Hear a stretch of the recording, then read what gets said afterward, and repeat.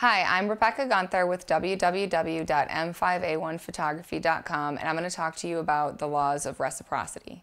So what the equation, the mathematical equation on this states that exposure equals time times intensity.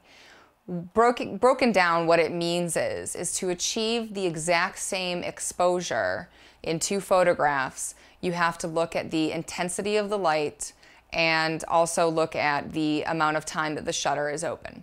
For example, if your shutter speed is going to be maybe at a 200th of a second, your aperture is going to be open more to maybe 5.6, allowing a lot more light to come into the camera, but your shutter speed can be faster because more light's pouring in at once.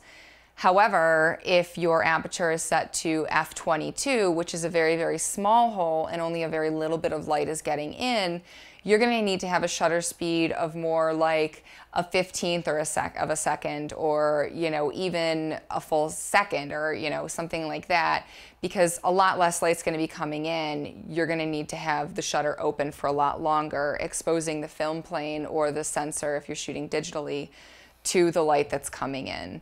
So it basically just states that however you achieve your exposure, there's going to be an inverse relationship between the shutter speed and the aperture of the camera. And that's just really basically the law of reciprocity.